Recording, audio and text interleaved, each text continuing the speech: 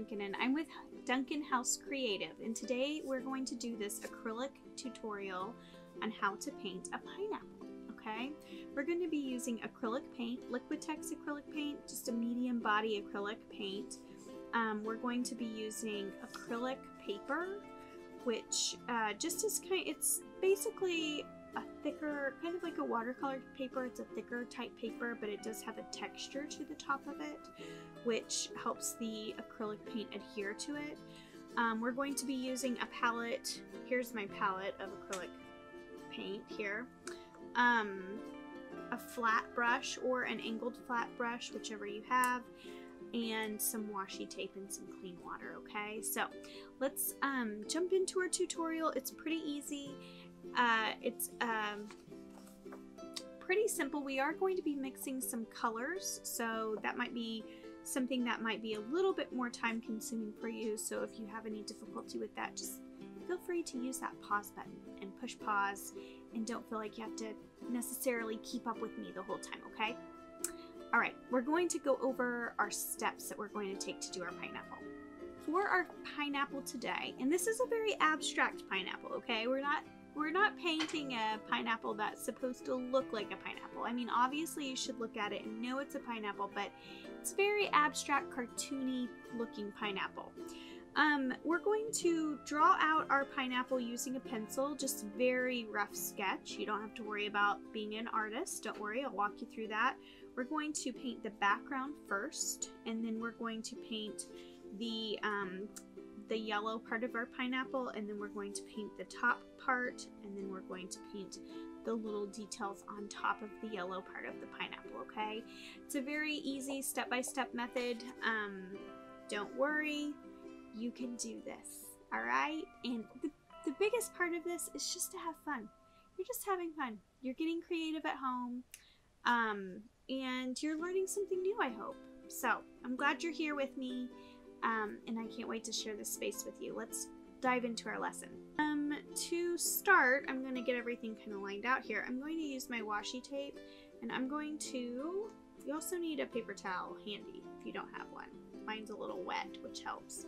You're going to open your washi tape and tape down your paper. Now I'm taping down all four sides of my paper pretty uniformly.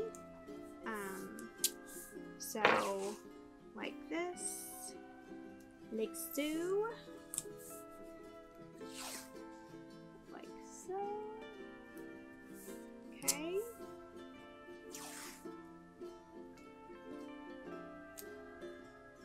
Yep. Okay, just like that. What happens when we tape our paper down is it makes our paper stay flat, which is nice, and then it makes our paper, our lines really clean, which makes your work look really professional, I promise. So, kind of fun. Okay, now I'm going to draw my pineapple with a pencil. I forgot to say that in our stuff, but you're going to need a pencil, and for that I'm just going to draw an oval kind of at the bottom part of my paper.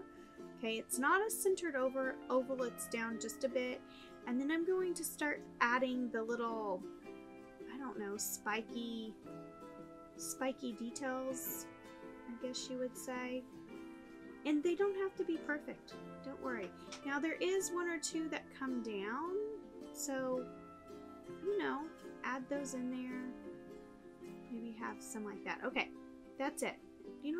Don't worry about being perfect on it. I added 1, 2, 3, 4, 5, 6, 7, kind of going up, and 3 kind of coming down. Alright? Okay, now we're going to paint it. Alright, we're going to paint our background first. Now, I like to get my brush just a little wet, just to kind of wake up the bristles a bit. And then I have a piece of styrofoam here to mix my paint on, and honestly, it's just because it was the closest thing to me. I use most of the time a paper plate, but I don't have a paper plate with me right now. You can also use foil, you can also use wax paper, you can also use a plate, or just a regular plate, as long as you wash it immediately afterwards. To mix your paint, okay? We are going to do some mixing in this, and it is important. Now I'm going to pull some pink over to my paper, and then I'm going to wet my brush and kind of dry it off. Okay, get some of that pink off, and then I'm going to pull some white over to my mixing place, and then I'm going to pull some yellow, kind of this, I need to see what these colors are.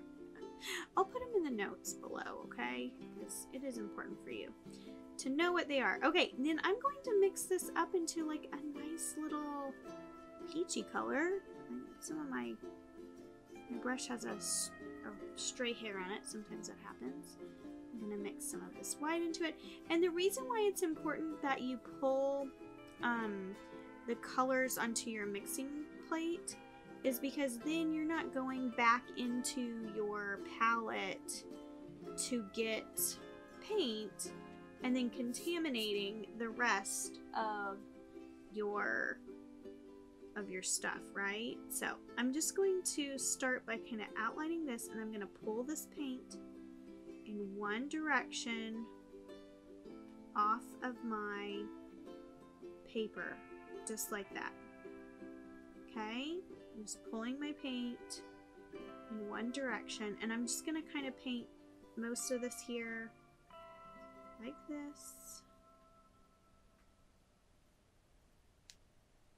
like that, and then I like to make sure I kind of go in one direction, like I said, and I'm going to kind of come in here and just get some pink, and then like pull this in, and I'm just going to add some dimension to my paint with just adding those straight colors into it too. Okay, and don't worry, I'm gonna blend all that in. So I like to kind of get my brush just a little bit wet. I like my paint to be able to move around. Sometimes acrylic paint can get a little bit dry. For me, I tend to work with watercolor more, so I like the kind of a wetter paint. You can also get a medium if you don't want to ever add water to your paint. There's lots of things people do there.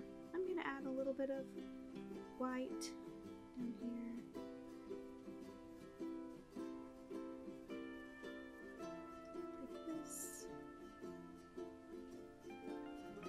Go. It's looking good. Oh, it's looking great. Now this is kind of the hard part, are these little sprigs of green. And just kind of, sometimes your brush too can accumulate paint there at the top, and I just kind of rub it off. Go up like that. And don't worry, like here I kind of covered where I want my green sprig to go. I'll just paint right over that. Don't worry about it. Come up here.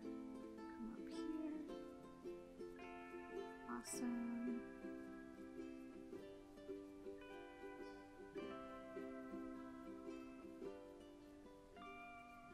Kind of adding some things.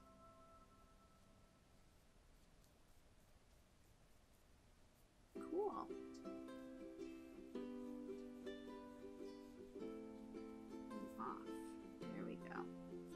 Okay, now notice on my painting really quick, and I'm gonna look over it real quick. It's hard for me sometimes when it's down. Now notice here I'm gonna have to paint green over some of this. It's totally fine. Bring down the pink there, and notice that my edges are not clean. That is okay. I'm gonna kind of clean all that up here in a minute whenever I start adding in the detail. Now, if you want to get out a smaller brush, if you have a smaller brush, you can use a smaller brush for some of the details. I'm just going to use the same size brush. I have a medium brush. It actually is a size 10, it says. And this isn't a super great brush. This is just really like a classroom grade brush. You can buy really nice brushes at Michael's or Hobby Lobby or Blick. There's all kinds of art stores that sell really great brushes that get you a really smooth look. Now I'm taking my yellow. I'm just going to paint the interior of this pineapple. There's so many cute little phrases with pineapples too, you know, like if you look them up on the internet. Stand tall and let your crown, I don't know, something about standing tall and having a crown. I don't know. I'm not really personally into pineapples, but I know a lot of people are. Okay, so there's my pineapple. Now that is just my base layer. That's gonna get covered up really a lot, so don't worry about making it perfect, okay? I say that a lot, but really, don't worry about it. Okay, I'm just gonna dry my brush off that way. Okay, now I'm going to pull some of my green over. I'm gonna pull some of my blue over, and I just cross-contaminated that, and I knew I would do that. I shouldn't have done that. And then I'm going to make kind of a, there's a nice dark green, a light green. I'm gonna pull some of my white over, maybe even some of this yellow, some of this, and just kind of make a light green for my base layer, okay? And with this base layer, I'm just going to paint where I want. I'm going to use the flat edge of my brush, and I'm just kind of using that and coming in and coming out like that, okay? And then I'm using my paint to just fill in here. And I'm not really worried about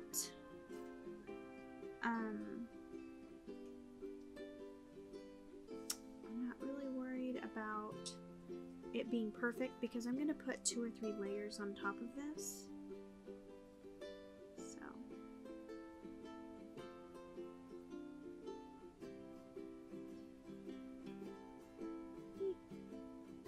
it's going to kind of bend down a bit. There.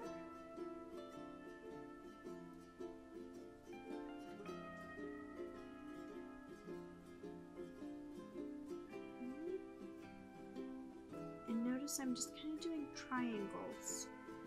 And there we go. There's my first layer. Now for my next layer, I'm going to go in a little darker. So I'm going to bring some of my blue over here, and I'm going to make a darker green. Okay.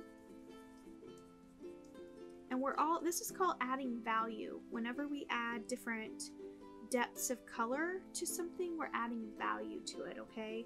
So here I'm just going to come and I'm going to kind of go on the top of all of these leaves, and I'm just going to add kind of a layer of dark green.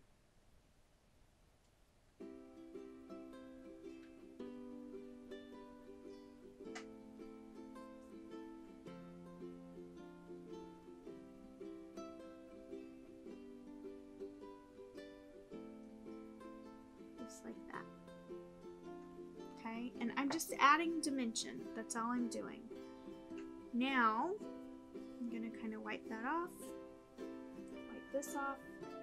And I'm going to come in with a third color of green. I'm going to come in with just the straight kind of lime green. I'm going to go and just add kind of a line on top there. And this is just adding some, remember, value to my piece. Adding some value. And then I might even go in here just with some white. It's just kind of, I don't know, go where you feel like going. Sometimes we just go where it takes you. And add some white in here.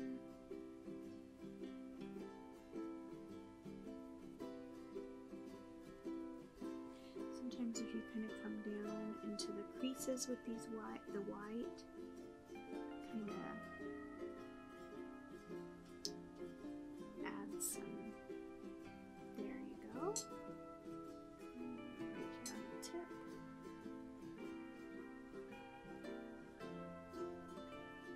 Perfect.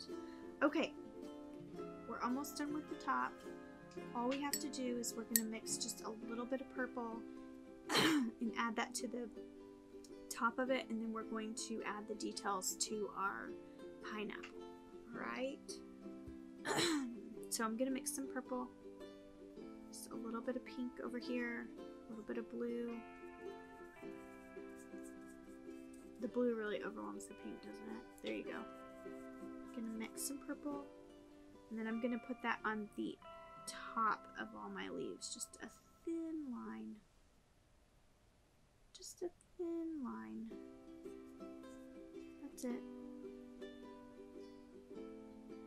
That's it.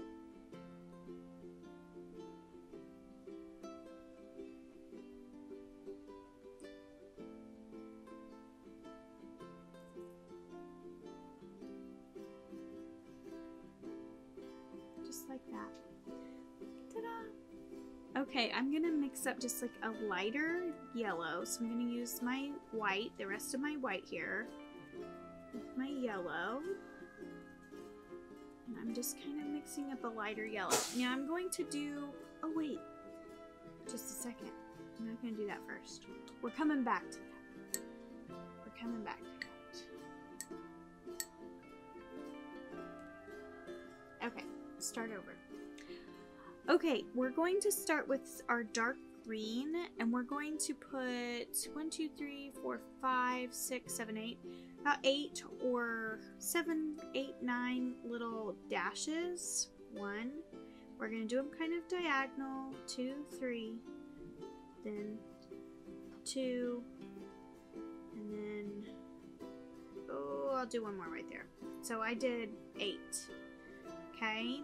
That is where I'm going to put my little, you know, pineapples have those little triangle or diamond-y kind of shape things. We're going to use that kind of as a very loose interpretation of those. After that, we're going to mix up some white with just a tinge of this yellow. Okay, not straight white. We want to mute it just a bit with the yellow. We're going to kind of come down a little bit and do little squares right off the green. Okay? Just like that. And I'm just using the length of my brush. Now you don't want to come off the pineapple. You want to kind of stay on the pineapple like right there. You don't want to come off of it. So now I kind of have these little diamond-y shaped squares here.